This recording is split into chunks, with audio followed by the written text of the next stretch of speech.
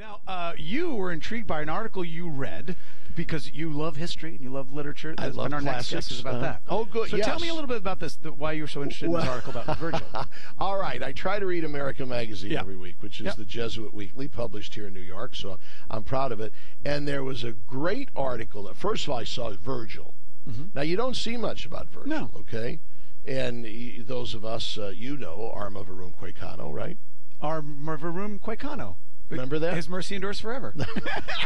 How could you get ordained without knowing the opening line of Virgil's Aeneid? All right, Wait till he comes on. I know, anyway, he was talking about Virgil, who we labored through senior year of high school. Virgil's Aeneid, one of the greatest classics of all time. And here I say, oh my gosh, what would there be an article on Virgil in here? And he gave a humdinger of an article about how almost Virgil, who obviously antedated Christ, had a Christian disposition.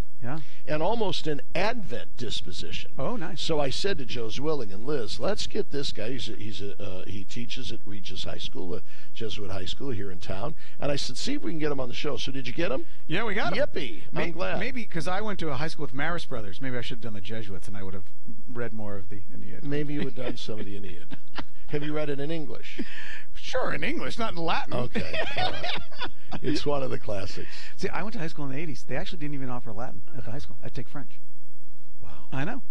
at a Catholic high school. And then I went back to public school and they offered Latin. So I prepped myself. I know. Go to public school to get Latin. So when we return, David Bonagura, he is a teacher here at Regis High School, and his article most recently in American Magazine about Virgil, was Virgil Catholic? When we return here on Conversation with Cardinal Dolan on the Catholic Channel, Sirius XM 129. On this Advent edition of Conversation with Cardinal Dolan, we are joined here in our studios by David Bonagura. He teaches classical languages at St. Joseph's Seminary here in Yonkers for the Archdiocese of New York, and high school students just up the street at the Jesuit High School, Regis High School. Welcome to Conversation with Cardinal Dolan. Thank you, Father Dave. Nice to be here. I'm glad you're here, Dave. Thanks for coming on. You know the genesis of this. I was so impressed by your article in American Magazine, Was Virgil Catholic? I got it here, that I said, we got to get this guy on the show. I've been fascinated with Virgil since I studied him as a senior in high school at St. Louis Preparatory Seminary in the Archdiocese of St. Louis. But the last thing I would have thought of him was a Catholic, and you kind of tease about that and hint about it. Yeah, I always knew when we talk about Western civilization, even when you talk about maybe Christendom, you would look to Virgil as one of the pillars. In fact, there was it Hacker who wrote the Virgil, Father of the West, right? That's correct. That was sort of a classic that everybody would use to see how Virgil was the foundation of Western civilization. Never would I thought of him as a Catholic. I mean, it was chronologically impossible since he antedated Christ. But with David's excellent article, I thought, wow, Virgil has Catholic themes. Virgil has hints of Catholicism. Explain that, David. There's lots of good little Catholic tidbits you can pull out, but you take the first point that Aeneas is often compared to Odysseus because there's lots of echoes of the Odyssey intentionally in the Aeneid. But Theodore Hager says in his book, Virgil, Father of the West, that Aeneas is really more like Abraham. He's called by this inscrutable fatum, this voice that he is God's. He doesn't know what, he's never seen them. And he's called to go to this land that he's never been to, Italy in Aeneas' case. And he's just supposed to, and he's an exile, so just drops everything and goes. And, along the way, all sorts of adventures that are, worth warfare, romance. Also, it's just a great story, number one. But you have that Catholic overtone with, here you have this guy obeying just on faith, following the gods. And then you have Jupiter, who, in some ways can be seen as divine providence, directing Aeneas, said, this is your destiny, this is where you're supposed to go.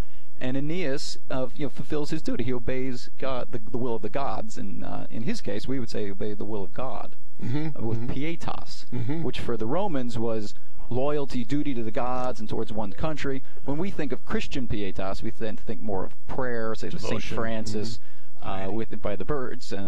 But for Aeneas, his pietas is what we would say is following the will of God, being attentive and listening. I have heard, tell me if you agree with this, David Bonagura here, a professor of classics at Regis High School, the Jesuit High School, the acclaimed Jesuit High School here in New York, that probably two of the most normative books in Western civilization would be Virgil's Aeneid and Dante's. Would you agree with the? Certainly, Dante's? and of course Dante chooses Virgil as his guide through hell and through purgatory.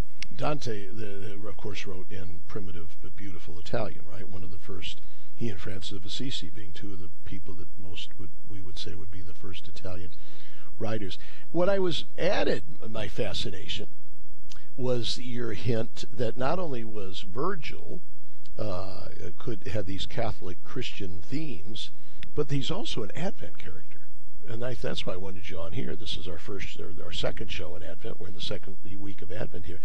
Explain that to our listeners. Virgil provides the bridge, the pagan bridge, in our understanding, and just back to what we were just saying a few minutes ago, between the pagan world and the Christian world, by his changing the understanding of who Jupiter is, who God and the fates are, so that Jupiter seems much closer to God, the omnipotent God, directing everything in his providence according to the way that he has designed. Whereas, say, in Homer, Zeus, or the Greek equivalent of Jupiter, is distinct from fate. Fate seems to control Zeus in the Iliad and the Odyssey, but for the Aeneid, it's different. It's as if in most cases there is some kind of overlap where Virgil goes back to the Greek way, but for the most part, it's Jupiter himself controlling fate, controlling destiny, just the way that we would see God would. And so, as fate would have it, here along comes Virgil writing the story, and even just before this, in one of his other famous poems, the Eclogues,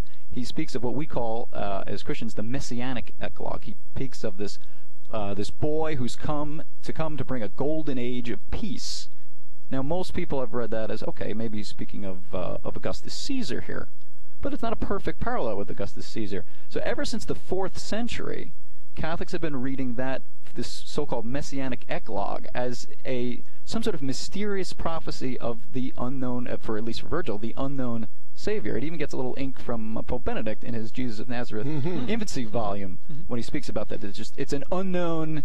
The Virgil gives us an unknown key, and it's this Christ himself, who 40 years later comes along and unlocks the mystery of what that boy is. Can't you remember in our seminary courses, Father Dave, when we study what's called fundamental theology, sort of the rational foundations of our faith, you would often, when you look to the hints, the classical and the historical hints to the Messiah, that would be quoted. Virgil wrote when? Virgil died in 19 BC. 19 BC. All right. Now, if somebody said, I want to read Virgil, I want to read the Aeneid, obviously you'd say, well, you got to read Latin. Obviously, 99.9% of our people can't read it. What's the best English translation? I like the Robert Fagles one. It's somewhat recent. Fagles was a recently deceased professor of comparative languages down at Princeton, and he also did pretty fine translations of the Odyssey and the Iliad as well. Now, do you allow your students to consult him when they're doing translation? Of course not. We studied Latin, and we used to call those ponies. Do you still use that term? No. We used to say, can we use a pony? I don't know where that came, but that meant, can you go and seek a translation? Our professors were pretty good. They said, I tell you what, I'll let you use a pony if you promise me that first you'll try to work it out, and then just check it. But don't be lazy about it. On your honor. And he says, I'll be able to detect if you are. So I want to tell you also, thank you. You do a great job of teaching our seminarians at St. Joseph Seminary at Dunwoody here for the Archdiocese of New York, Diocese of Brooklyn, and Diocese of Rockville Center, plus other ones. You're teaching them Latin and Greek. Latin and Greek in alternating years. Latin is required and Greek is an elective unless you're studying Scripture, and even in the MA program for the lay people as well, there's a little bit of an overlap. And then if they're going to do Scripture for their concentration, they need to do Greek, otherwise for their own edification. What's your read like of your students at Regis? Where would you find, would they want to take Latin? Are they enchanted by it? Do they feel that it's a waste of time? What's your read on it? Well, I think some of them, they come from a couple different vantage points. Some are just intrigued by this language that's still around, that nobody speaks, or very few, and they're curious about it. It's a little off the beaten track.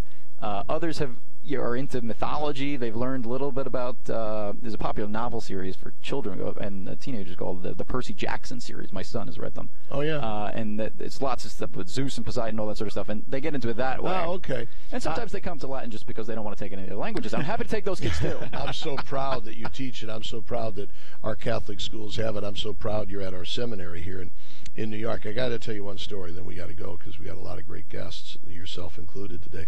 I know a very high-ranking man here at a very prestigious firm. It happens to be financial management, but he says when he has to go through job applications. And when he's going through job applications, if he sees that an applicant has studied Latin, he hires them immediately. Wow. He says, I know I got a serious student. I know I got a guy who can organize and think well. I know I got a guy who doesn't mind work. So you pass that on to your students.